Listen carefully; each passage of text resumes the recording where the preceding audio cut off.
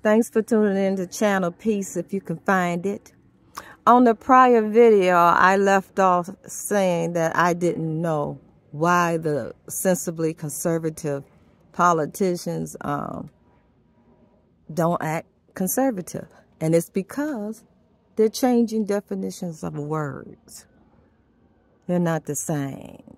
Because the word woke doesn't mean like you're waking up from something. Do it. It has nothing to do with the organization and the agenda, or whatever the word you use to tell of their activities, June Pride Month and everything. What do the word woke have to do with that? Huh? I see that. I don't get it. They just think that we are so naive and get mad at you when you don't believe a bull crap lie. Remember Jussie Smollett, that lie? And those who believed and those who did not. You knew. I mean, some people just have, I guess maybe it's a gift. I mean, is it a gift to just know? Don't you know if you have children when they lying to you? Huh? Can't you tell as a parent? And these are children fables that they are telling and shoving at us. And I'm like, as an adult, as a baby boomer, I should have the smarts to know when I hear a bold-faced lie.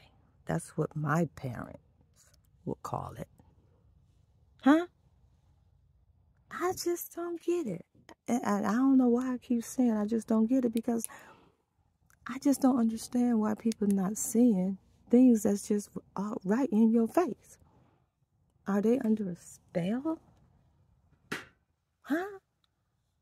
What is got them binded and bound and hindered? What is it? Is it when you stop eating certain foods? Because if I'm trying to eat healthy now, do that have something to do with it? I try to avoid all the nonsense that I know that I can zip up and down the aisles now that's in our food, because I know I don't need it and I don't want it. But it's too late that I found out about it now.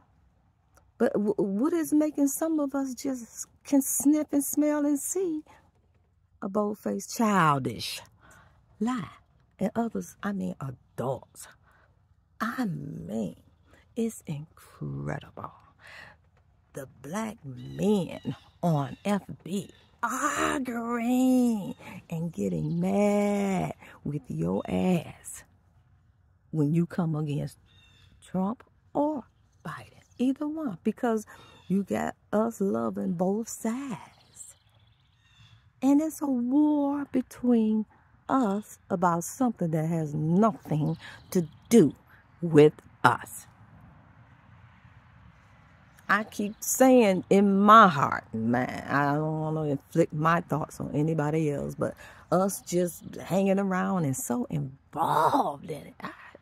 I was listening to Tim Scott talk. I mean, oh, it's like they under a spell. But it's like them giving us a handkerchief to hold or some paper to fax. That's just letting us think we matter and have something to do with their program. This is a highfalutin class game between them. They like games, you know, gladiator sports and stuff like that. Football, baseball, hockey, violence, tug of war. They like court scenes because they never stop ending. They like, you know, the WAR. They love that. They like it. So this is something between them. And they do this. And they were doing this when we were on the cotton fields. And some just still keep saying we were not dragged over here. I just don't understand. And then they put all those historians that say we did a lie. That's another division. You see what I mean? Ooh, they ain't got to worry about us, because they did a thorough job on scrambling us. We are so tribal. Ew, I don't know how we could ever become together, because they did a thorough job. They did it. Oh my God, they must be masters. Their God is working for them, whoever their God is. In God they trust. The money, I don't know who it is, but everything is on their side. But I'm hearing different now. But hey, it has been. At least they had a God. They said we had one in Africa, but I'm talking about here in America. And before I end, I'm going to start not to worrying about Africa, because I can't understand them. Because Ivory Coast now is entertaining the colonizer.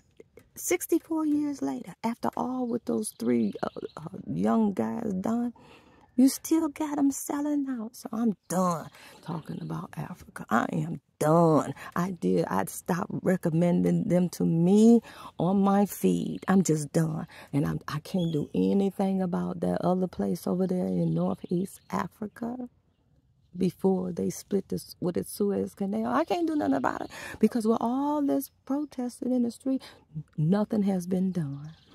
And they telling you in your face they can do what they want to do. So who's next? So, I don't know. I'm going to end with that. But nothing can be done. But thanks for tuning in and listening. It's sad. I don't know where we are and what's going to happen.